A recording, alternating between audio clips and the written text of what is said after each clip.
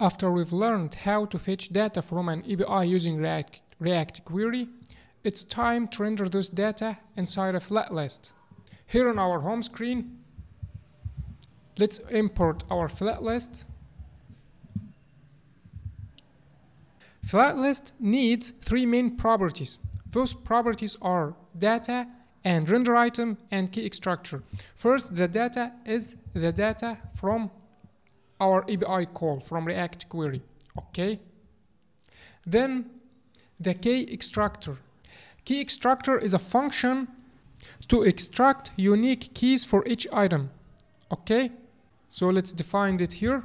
Const key extractor item and index, and let's return index.toString. The index is a number. Okay. So let's put key extractor here.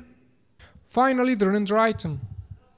Render item is the React component that we're gonna use to render the data with. It can be a card, it can be a text or something. Let's try a text right now. Let's create a function of render item.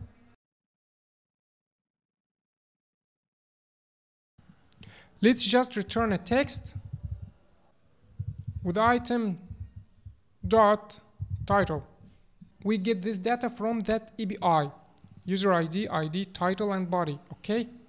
We can get this item from here when we pass it as an argument and destruct it. Let's press save.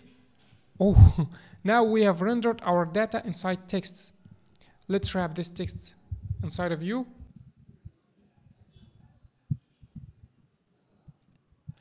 And let's add item.id. Now we have learned how to render a list of items using flat list.